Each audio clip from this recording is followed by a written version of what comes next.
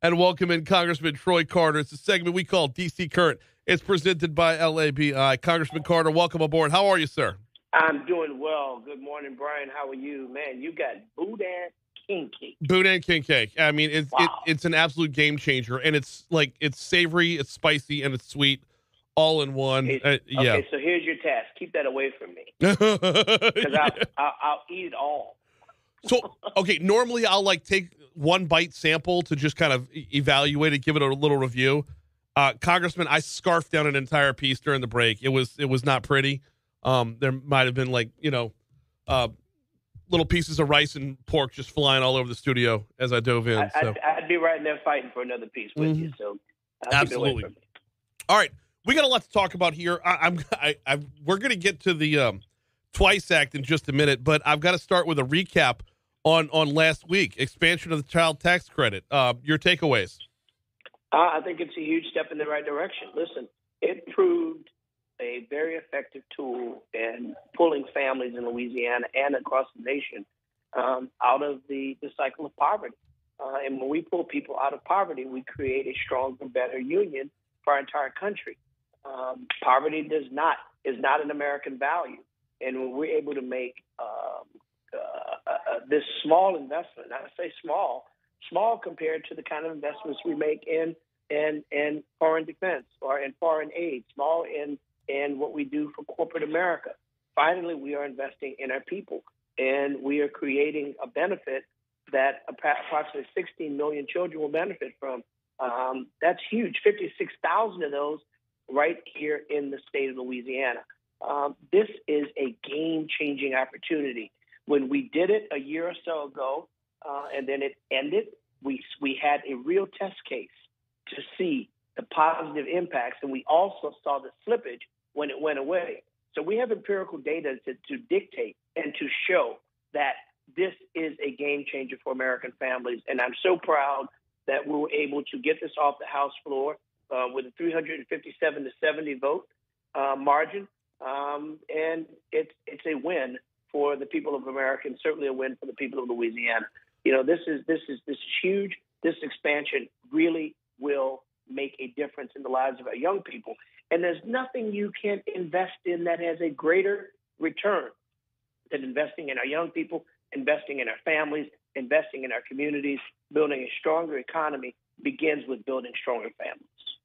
We're talking with Congressman Troy Carter. In real terms, it's going to hit us, let's say, incrementally, right?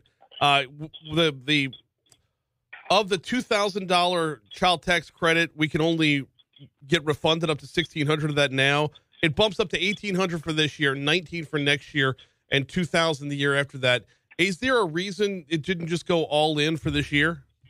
Well, the incremental pieces of it is a part of the budgeting cycle that we unfortunately have to deal with. If we had never canceled it, we would be at that full phase now. Right. But because of the budgeting cycle and the way it operates, it requires the incremental bumps. We're talking with Congressman Troy Carter a little bit about the expansion of the child tax credit. What else do we need to know about this in real world terms, in Main Street and suburbia terms?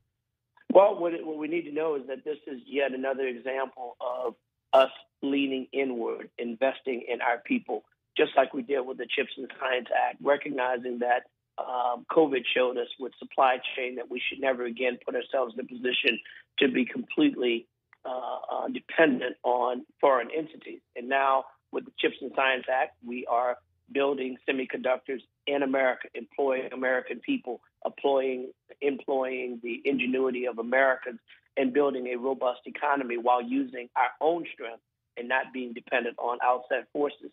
This is the exact same thing. Investing in our families and our people gives us the opportunity to build within. This also expands the low-income tax, housing tax credit, which incentivizes research and development for support for small businesses. You know, that's critically important because when we invest in our people, once again, we invest in small businesses. Small businesses pay sales taxes. Sales taxes provide for infrastructure, police, fire, the backbone of our community.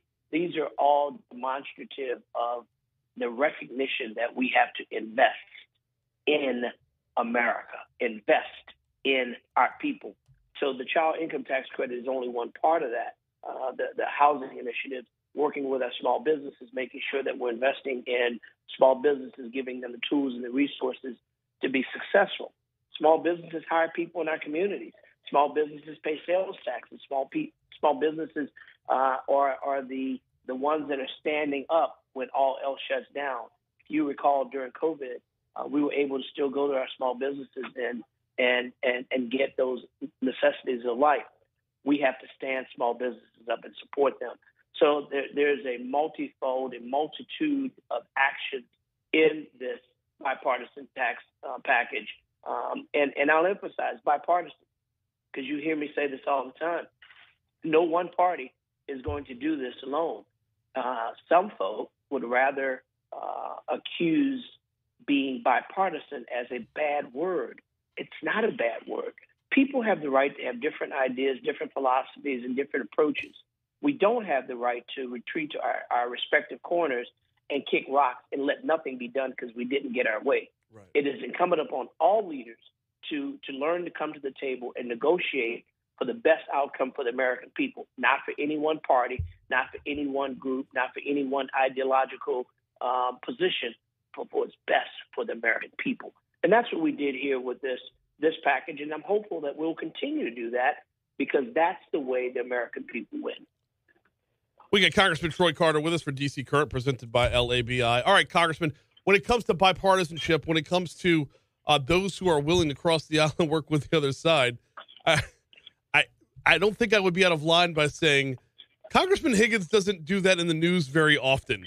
You've teamed up with Congressman Higgins as of, I believe, yesterday to file the Twice Act. What is this? Yeah, so the Twice Act, and listen, and this again is demonstrative of really going across the aisle and working with anyone who will work toward making Louisiana and America a better place. When I was in the state Senate, I worked bipartisanly, and we passed a lot of bills and got them to the governor's desk because we were able to build the relationship to advance policy.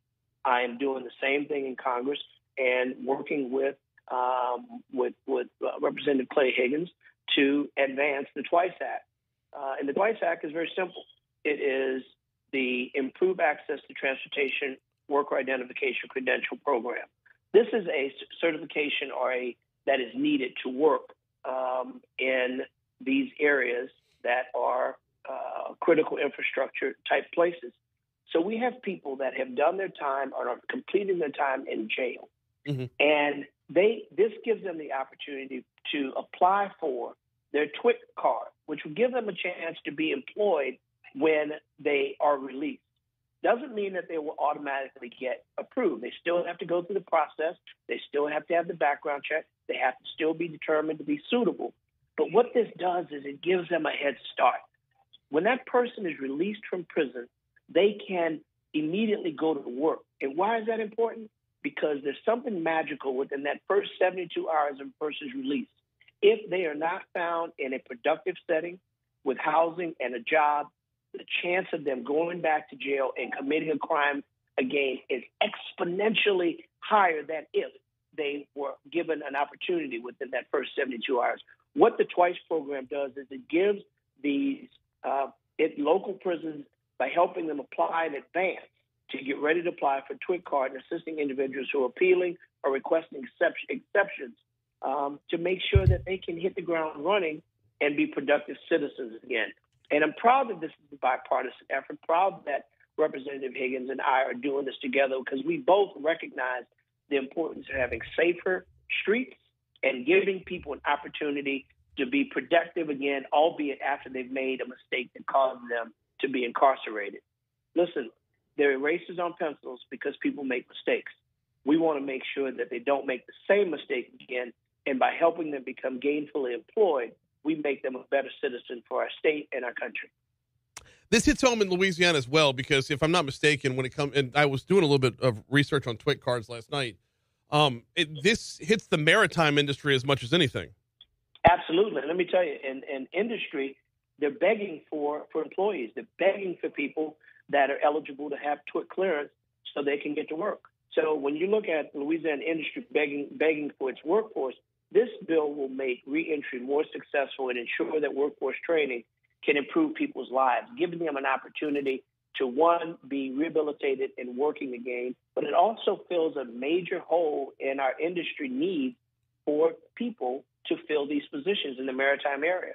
So it's one of those occasions when you can really say this is a win-win scenario. It's another demonstration of what we can do when we're willing to work together. One doesn't have to give up their party pride in order to meet in the middle to solve problems that affect business, industry, and community. What kind of support does it have? I mean, obviously, if it's you and Clay Young, there's a lot of range on the spectrum in between there to grab support. So how's this looking? Support has been very good thus far. I mean, we've got strong support on both sides of the aisle, and we're hopeful that we will be able to push this through and get to the Senate and hopefully get it to the president's desk so we can immediately start having the kind of meaningful impact that's so desperately needed. Listen, in Washington, as you know, it's not always easy to get both sides to the table. Right. This is one that I think we're going to be successful with. I apologize. I said Clay Young instead of Clay Higgins. I had Clay Young on the show yesterday. That was my bad entirely. We're talking about Clay Higgins from Louisiana's 3rd. Right now we're talking to Congressman Troy Carter from Louisiana's 2nd. We always appreciate the time, sir. Hey, obviously we're not talking next Tuesday, so have yourself a safe and happy Mardi Gras. Well, unfortunately, we will be here in Washington, the nation's capital.